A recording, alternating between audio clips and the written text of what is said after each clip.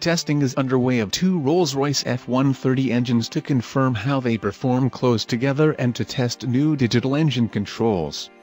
Rolls is conducting the tests at NASA's Stennis Space Center, Mississippi, the company said.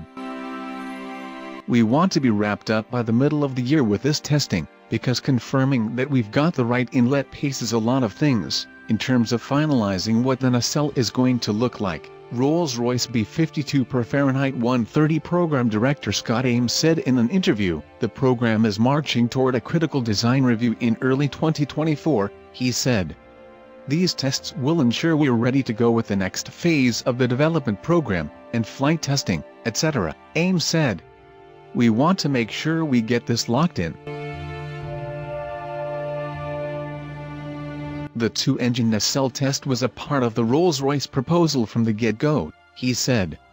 "Coming to a decision finalizing what the inlet mold lines look like for the nacelle by the middle of the year is our overarching objective," Ames said. The two F-130s were fired up in December at Stennis, and testing aims to measure airflow around the inlets to inform the final design of new two-engine nacelle that will house the engines on the B-52. Each B-52 will have 8 F-130 engines in 4 two-engine nacelles. The nacelles had to be redesigned because the F-130 is sized differently from the TF-33 engines they will replace, and they will be positioned differently under the B-52's wing.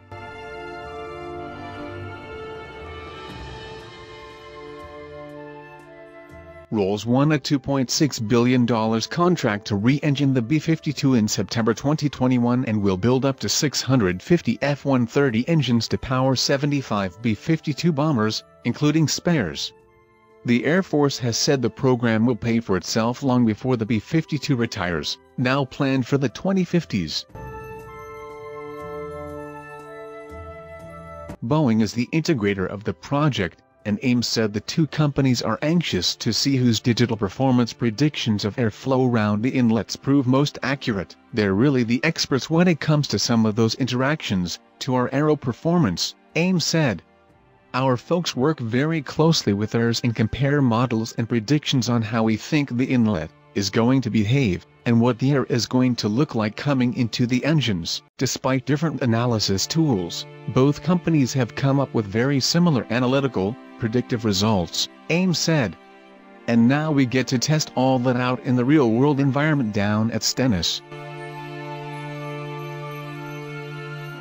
"The current round of testing emphasizes crosswind performance," Ames said, "which will be performed outside as wind is blown at the running engines from an enormous box fan mounted on tracks to simulate crosswinds up to 30 miles per hour. Initial tests will include a metallic shroud over the back end of the nacelle to make sure you've gotten good, representative exhaust flow lines," Ames noted, "but the full nacelle will be substituted in a production environment."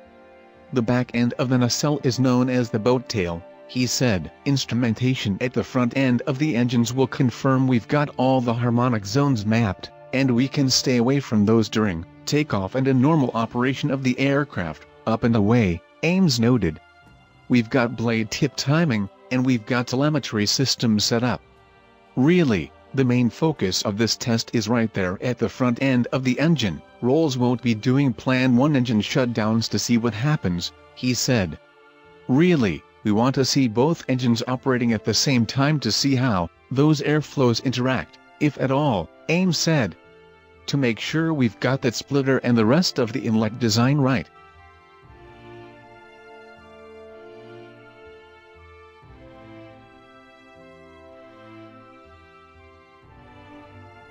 Once complete, the next step for Rolls-Royce will be to take the engines to Arnold Engineering Center in Tullahoma, Tennessee, for altitude and freezing fog testing, Ames said.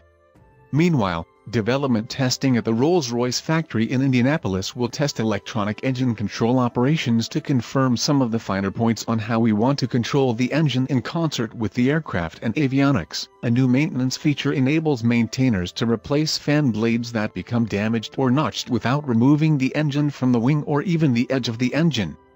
Another new feature, left-hand engines can be swapped for right-hand engines without much trouble, because the wiring is designed to support either position.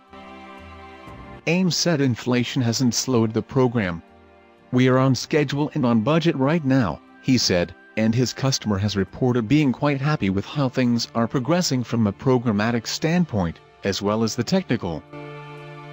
The F130 is still on the same schedule set when the contract was awarded, he said, having completed the preliminary design review on schedule last June and the critical design review on schedule for the first quarter of 2024.